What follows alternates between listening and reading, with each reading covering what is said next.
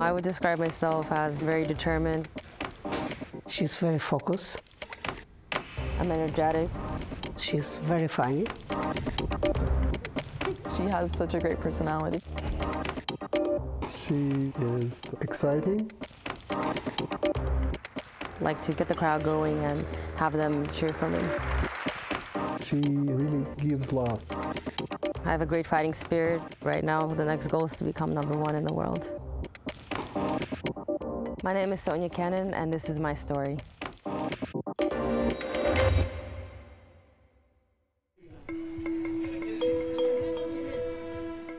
I remember this video, of course. Oh, jeez. I remember this outfit. I was fine. This guy's tough. Yeah. Papa. Okay, sorry. Okay. Here's a rising star that wants to be a tennis pro. Why do you want to be a tennis pro? Because I want to be a champion and I want to be #1 in the world. He's asking me about if I want to be #1, and of course I want to be #1. This is the best part. Do you have a favorite tennis pro? Who is it? Andy Roddick. Do you think you could ever return Andy Roddick's serve? Yes. How? If I split and I prepare early and when I do short backswing. I understood everything at that age. I have so many great memories. I had like some crazy talent, and we knew what we wanted to do. I wanted to be a professional player.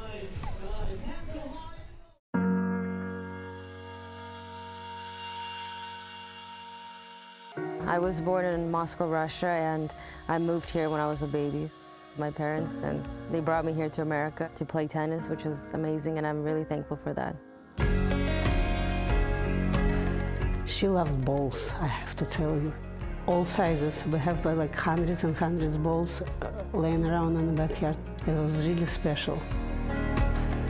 I was 4 when I started playing, and I wasn't really into any kind of toys. You know, I was just playing with balls, and I tried soccer, and then tried dancing. No, I didn't like dancing, and then tennis we tried, and third time is a charm. She never looked like a sporty child, but she has like great hands-eye coordination, determination, and a character.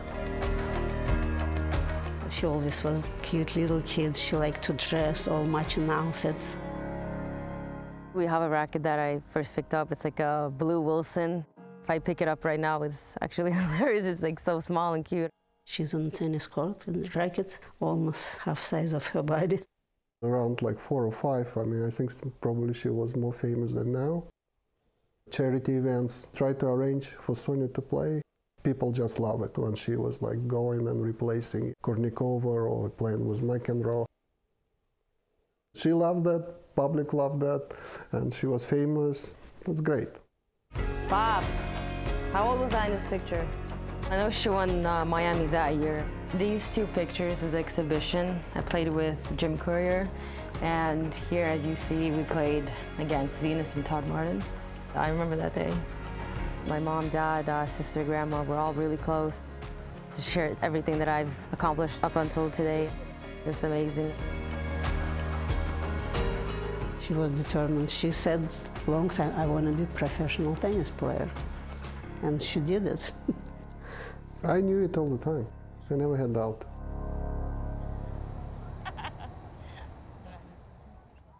I had straight A's. I was a good student. But then I had to decide, am I going to go to college or am I going to go professional? Luckily, I had a great run at the US Open when I played Murray in the 3rd round. And that obviously made the decision very easier, much easier. So I knew I wanted to go professional. That was a very important match in her life. What she achieved always was a goal, and we were very proud of her.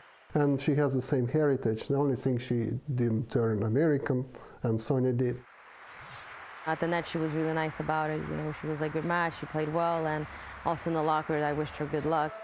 She's a great example for me, you know, the way she fights on court. That's where I got that from. You've had some coaching, haven't you? Who's your coach? My dad. Your dad. Anybody? Your dad's a good coach. Okay, good safety, big margins. And they're 24 hours. It's against like traditional model. But I think this model works, and right now I think it's even more important to have father there. That's a nice shot. Молодец. Good job. My dad travels with me, he's my main coach, and to have him with me is great. Go crazy, huh?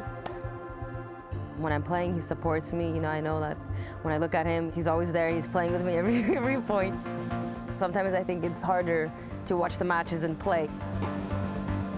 There's a lot that's new to me also, being on a tour. There are so many things, and the better she is, the more responsibility comes with it. You gotta have someone like that who you can rely on when you know you're falling down. You gotta get yourself back up, and he's helped me many times.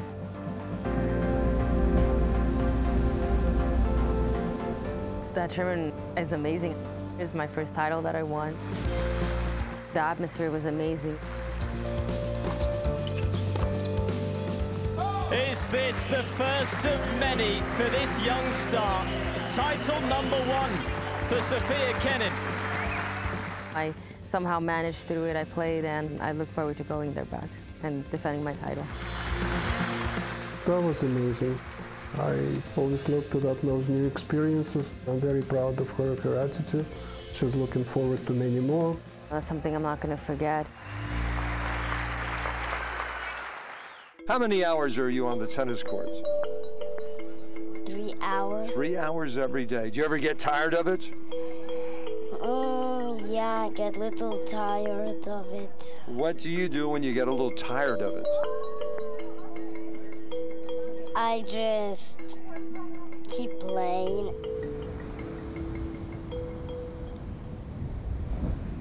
I'm very focused, of course. I'm very aggressive.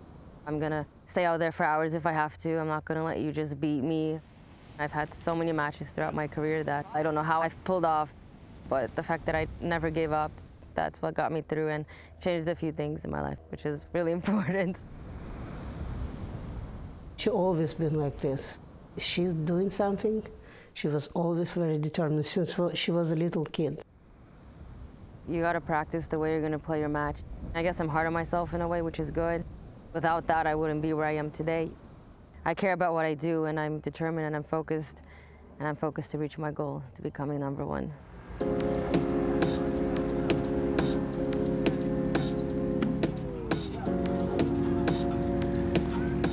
It's pretty stressful when you're playing and matches, so it's nice to get away from that. I like to go to the beach to tan. I like to hang out with my family and friends, have like movie night, shopping, of course. That's obviously nice to have that, a break, aside from tennis and the traveling. We were both born in Moscow, and then we moved here when we were like 2 years old. We met when she was still really little. She's 3 years younger than me. I used to train at Everton Academy, so John Everton and I would be on the court, and she would always kind of just come with her dad, and she always wanted to play and hit and jump on the court. She's a really good girl and a really good friend.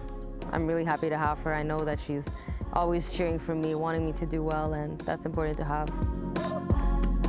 She was honestly kind of annoying to play against because she had that like reputation because she was just so competitive. So she would find ways to win, and she has such good hands, so she would literally like moon ball and then drop shot.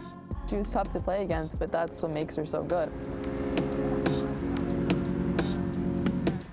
How much are you practicing? How long are you on the tennis court every day? Are you on the tennis court every day? Yeah, but except the rain. We look so cute in the video.